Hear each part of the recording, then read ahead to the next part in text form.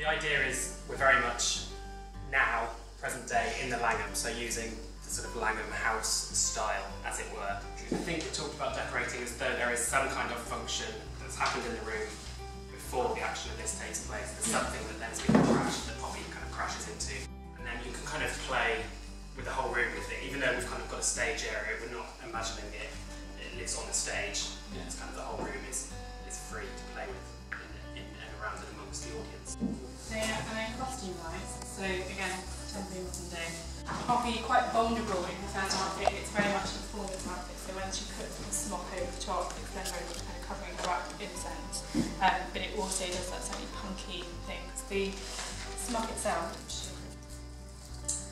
is going to be like a kind of inky blue.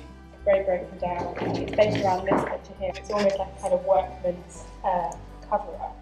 So then when it's open, it has this lovely kind of flowing collar in that sense. And Frankie, kind of jeans, black shirt, it's quite smart, also quite casual, almost quite ageless in a way for that character. So we're now in 1973,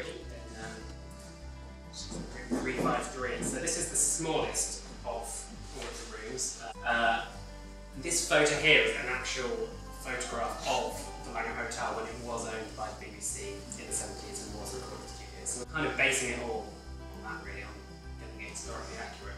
So very much stripping out everything. It's very kind of bare, rough and ready. We've got this kind of acoustic panelling which we're going to block out all the windows with, and it's sort of wooden, very kind of wooden, sparse furniture. So in terms of costumes, it's the first time that kind of power coupling came into play.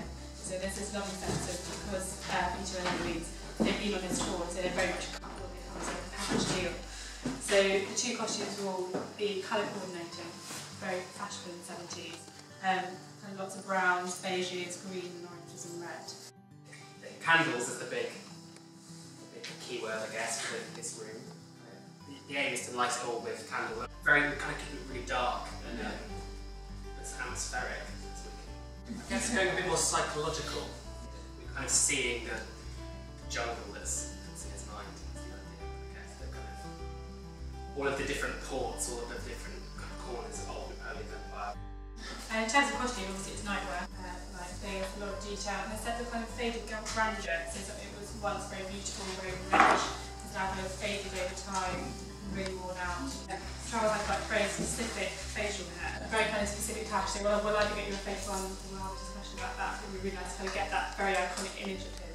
And what's fun is they're sort of three installations as well as sets. So you get more than just the performance playing here. So this little journey here. Outside of here, we're in the Langham. Once we're in here, bang, we're in a space that we can control, we can curate, we can give them a totally different